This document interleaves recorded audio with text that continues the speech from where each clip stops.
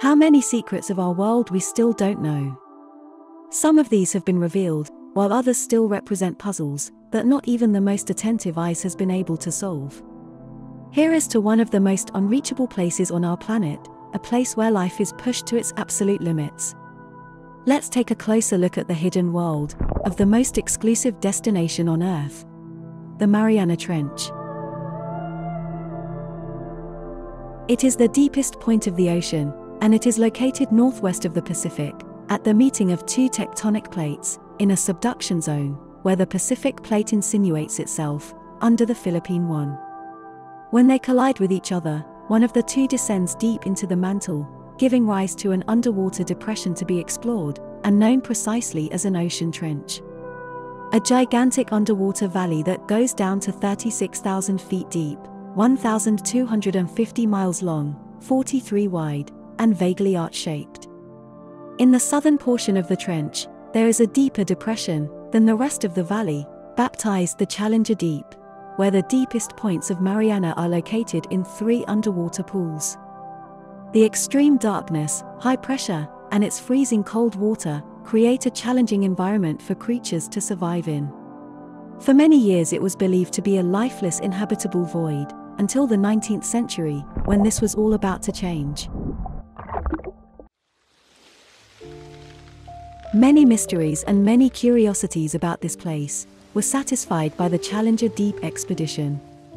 This was the first time Mariana's depths were plumbed. The name Challenger comes from the British ship that first measured its depth in 1875. The sounder reported a value of just 26,000 feet. And since then, each subsequent measurement has gone deeper.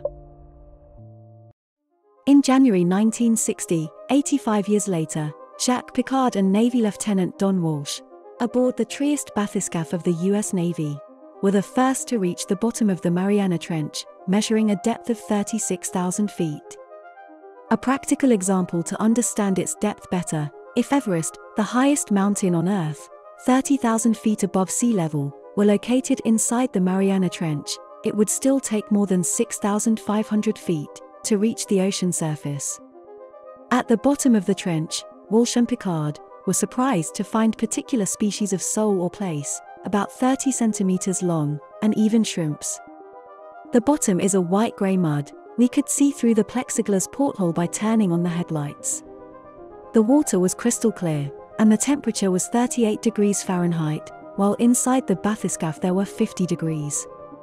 We stayed at the bottom for 20 minutes, and we were also extraordinarily lucky because we were able to see 2 animals, a shrimp and a kind of sole. It was a huge success, and only the beginning of many more dives, in the further discovery of this whole new planet. After them, 2 submarine robots had succeeded, the Japanese Kaiko in 1996, a submersible vessel built at a cost of $50 million by the Japan Marine Science and Technology Center. Approximately 3,000 different microbes were identified in the samples by the vehicle. Years later, in 2009, thanks to Nereus, was there the possibility of following the entire submarine robot dive, guided by a fiber optic cable. Nereus, 15 feet long, also had the ability to collect rock and sediment samples. Then there was James Cameron, the first man to reach the Mariana Trench alone. Before him, the deep-sea Challenger had already touched the bottom without a pilot for a test. I have just arrived at the deepest point of the Pacific Ocean. Hitting the bottom has never been so good. I can't wait to share with you what I see. These are the words spoken by the Canadian director, who has made some among the most loved movies of all time, like Titanic and Avatar. He was supposed to remain on the seabed for 6 hours, but he finally got back up after 2 hours and 36 minutes, due to a problem with the hydraulic system of the single-seater submarine. However, this did not stop him from completing his mission, which was to take samples of the marine soil, and take photos and videos that would help scientific research. While the Mariana Trench may seem like a dark, lifeless pit, it hosts more life than you might think. The extremely frigid and sunless depth of it is teeming with living species, largely unknown, including bacteria and thousands of microorganisms. Among these there were also found crustaceans, with a very similar appearance to shrimps with a twig-like appearance, very skilled in camouflage, and in collecting food and debris on the bottom of the sea, giant filamentous protists, with soft calcium carbonate tentacles and shells. A recently concluded NOAA expedition photographed dozens of other new species, revealing surprising colors and adaptations, like the Gorgon star. Spotted at a depth of about 16,500 feet, with tentacles which intertwined, like the leaves of a vine, and form unusual filamentous skeins, making this organism resemble a pearly white seaweed. Another unique creature observed at around 20,000 feet is a huge pink-colored lobster, much larger than its siblings found in the Pacific. At about 30,000 feet deep, a new species of fish was identified, crowned with the name of ghost fish.